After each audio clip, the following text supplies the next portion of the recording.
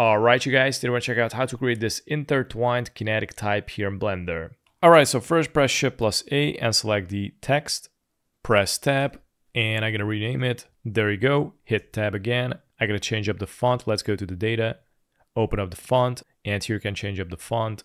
And I'm going to select the Akira. Click on Open. I'm also going to hit Tab and adjust the kerning a little bit. Press and hold Alt and press the right arrow or left arrow to adjust the kerning. I'm also going to add a little bit more space so they won't stick when I apply the remesh. I'm also going to add some extrusion. So let's go here to the geometry, open it up. Now let's go to extrude. I'm going to add 0.01. And from here, I'm going to right click on the text, go to convert to, select mesh. And if I hit tab, you can see the text is quite messed up. So we're going to need to fix that. Let's go to modifier and I'm going to go with search for decimate, enter, and I'm going to select the planar. Let's go and click on apply. Now you can see it's clean. And we're also going to need to add a remesh. And I'm going to select the sharp. And here let's uncheck the remove disconnected. So now I'm going to go and increase the octree depth. I'm going to go with like 9. It's not that bad. Let's go and click on apply. It has its own imperfections, but we're going to roll with it. Now let's go and press Shift plus A, go to curve, select the circle, and let's select the text. Let's go to modifier, add curve, enter, and we're going to go here to the curve object and select Bezier circle. Let's go and select the Bezier circle. And let's go here, press the letter S. So it's going to scale it and I'm going to drag it out. So now you can see the text. Now let's go and select the text. Let's go to object, go to rotation X. I'm going to set it to 90 degrees. Let's go to the Z and I'm going to change it to 180. So this is how it looks. We're also going to need to increase the resolution of the Bezier curve. So let's go and select the Bezier curve. Let's go to data and increase the resolution, make it more curvy. I'm going to go with like 40. All right, so let's go and select the text and I'm going to go to the modifier. Let's go and apply the curve, click on apply. And now I can go and delete the Bezier circle. Press Shift plus A, go to mesh, select cylinder. I'm going to go and increase the radius. Let's go and view it from the top, press the Z axis. And I'm going to increase the radius all the way somewhere here. And I'm also going to increase the vertices, probably going to go with 120. And then I'm going to go to the cap fill type, change it to nothing. I'm also going to decrease the depth. There you go. I'm going to bring it up.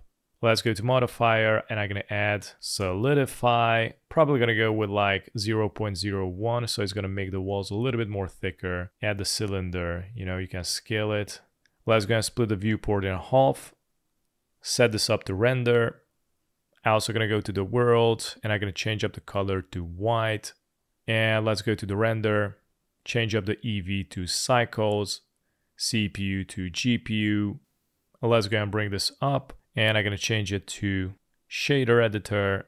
Let's go and select the cylinder. Let's go and click on new. And I'm going to delete the principled. Now I'm going to go and select the text and we're going to need to animate this. So let's go to the object.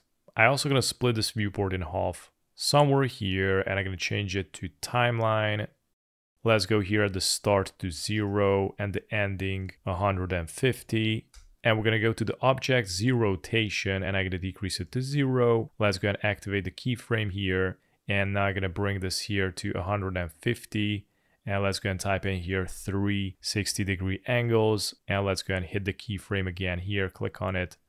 And now it's animating if you hit play.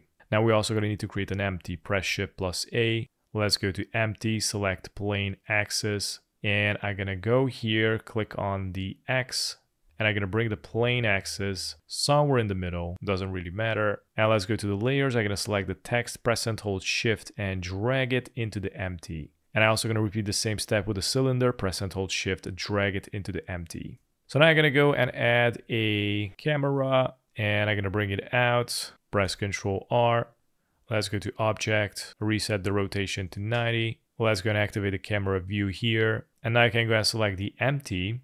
And now I can go and select the rotate and you can rotate it however you like. Great. Now we're going to go and add some more text. Press Shift plus A, select the text, hit tab, rename, reposition it, scale it. And I'm going to go to the object, rotate 90 degrees. I'm also going to go to the shader editor, click on new, delete the principled, press Shift+A, search for emission, enter, place it here, connect it to the surface, and here you can change up the color.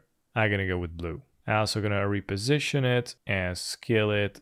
And to make this intertwine work, I'm going to bring the text a little bit back, and I'm going to scale it up a little bit more and just adjust it as best as possible. Something like this. Check this out.